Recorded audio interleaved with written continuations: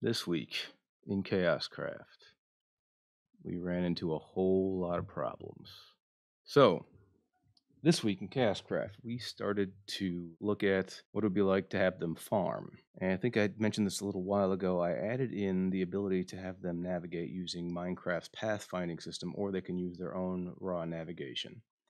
Well, I've got them so they can navigate only with their wander action. So I made it so that by default, if they choose no other actions and no other raw outputs like go left, go right, they'll attempt to seek this beehive here. And that works pretty well. But for some reason, and I have no clue as to why, it works with none of the other actions. So I worked on that for an absurd amount of time and still have not come up with anything. But I'm confident we'll get over it.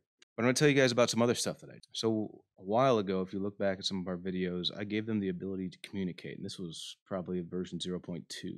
They could actually chat with each other. So I wanted to take that to another level. So I started playing with OpenAI's GPT-2 release, which is trained to complete comments that you find on the internet based on a bunch of internet comments and other text.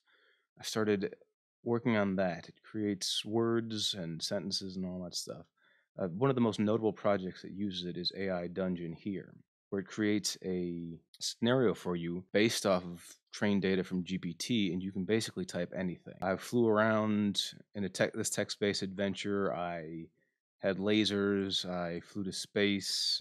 Here, evidently, I went back and had some conspiracies against George Washington. I'm not even sure. I took someone into custody here. This was pretty funny. He said, "Well, it looks like my work is done here. Your superiors agree and say that they would like you back in a few days with no surprise deviations along the way." For some reason, I said I'm going to home to make love to my wife. The superior said, "We'll see." That doesn't bode well.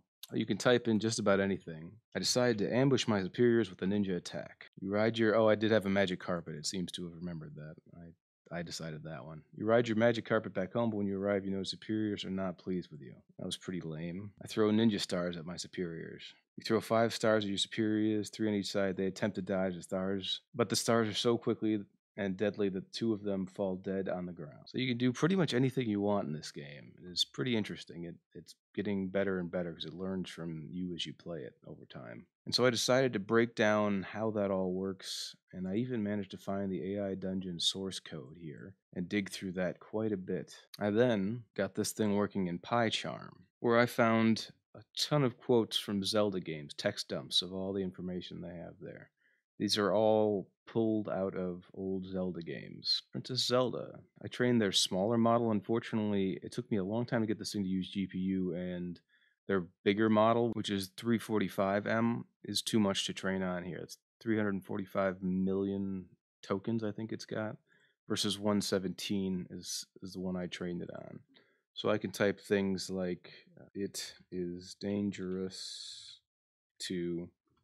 and it'll try and complete that sentence there.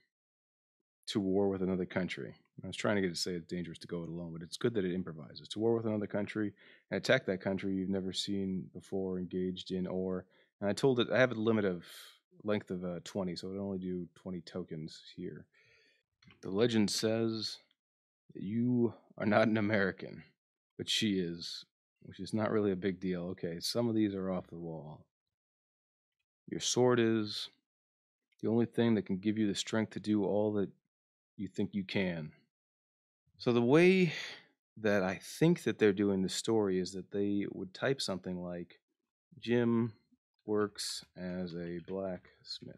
Jim is married to Jane. Jane is a freedom fighter.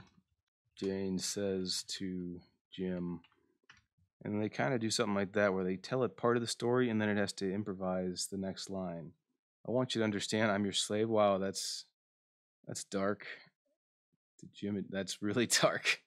Jim and Joe are brothers. Joe is a baker. Joe is mad at Jim because... And it improvises the next line there. Wow, that's really bad. Blank is... It needs some work. I'm going to get one of these that's good for this. He thinks his kids will be cheating on him at the school. This really weird stuff is printing out right now. Link's next great adventure is Grimmer's last adventure. Okay. These are really bad examples. Link climbed the mountains to vanquish his enemies. When he got to the top, he found blank. Iced tea, which he found as he waited for the battle to begin. When the battle began, he found sometimes it gets a bit repetitive. I'm sure if I used the 345M and had enough memory to process that, then I would get better results. This is a start. So I had an idea. I had a couple of ideas, actually, but a while ago I did a project called Chaos Pixel, where I trained an AI to generate pixel art based on a bunch of pixel art that we fed it. That was at least a couple months ago, if not a year ago, last September. So I started to get the idea of what if we could pull pixel art out of ROMs and train it based on that. So I found gameboy.js, which is a JavaScript implementation of a emulator. Using this, we can upload a variety of ROMs, which then we could play through and pull pixel data out of it. A good example of this is Pokemon. It's got some really nice tile sets, creatures, and all that.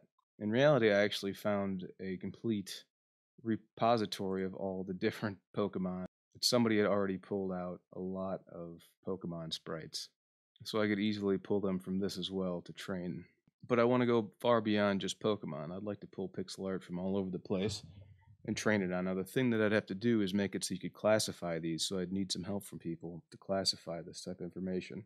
What would be really cool is to combine Chaos Pixel and the GPT-2 stuff, so then we now have a dungeon where it actually generates its own pixel art. And I've got even more ideas on how to take this a lot further.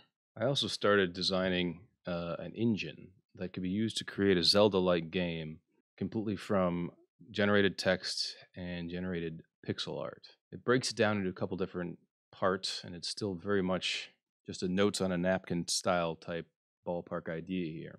But it could create an infinitely generated universe of completely artificially intelligence generated content. There would be a storyteller, a level builder, chaos text, which is what I'm calling the GPT implementation, and chaos pixel, which we've already talked about, reading from ROMs. The level generator would take in inputs like the tiles around it, a biome, maybe a quest, the XY, and it would output the tile type. And then it would take in the same information and output an item, if there's an item located, or an NPC that would be on that level. Additionally, I started drawing out, oddly enough, a design for a 2D physics engine that would have a near infinite combination of materials that it would create that would have different effects with each other. So the material A might melt material B, but would also be conductive for material C and cause material D to expand. And then we could create all sorts of different combinations of things. So I went a little off the rails this week. Here's the storyteller and some drawings of skulls and guns. I don't know why. I'm not sad, actually.